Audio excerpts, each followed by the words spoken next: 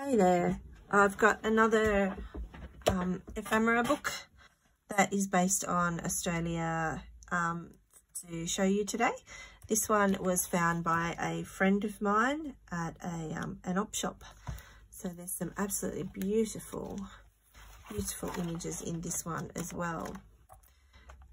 This one, although doesn't have big full page colour images, it's all about collecting ephemera, not just about history. So there's lots of different styles of advertising and labels in here.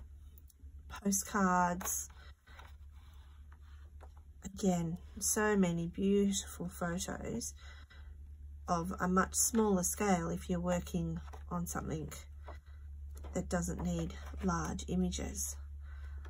I have already cut lots out of this book, so there is lots of pages missing from this flick through, but still heaps and heaps in here that I can use for my journals.